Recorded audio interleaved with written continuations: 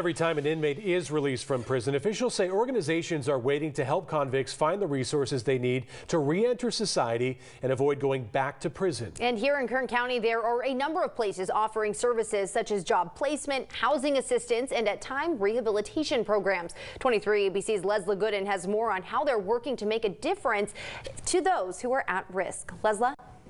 That's right. Today we spoke with Garden Pathways, who are one of the many organizations who provide these free services, and they share the importance of them and how it impacts the community. They're somebody's son, somebody's father, somebody's brother, somebody's sister, somebody's daughter, and we have to start working with that identity, right? We cannot be demonizing individuals and then expect a different outcome.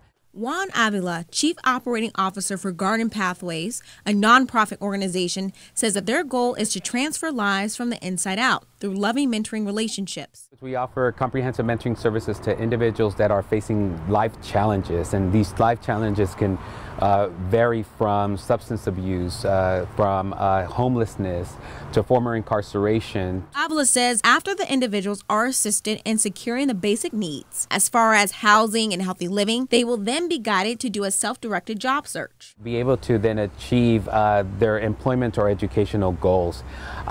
We help them become job ready.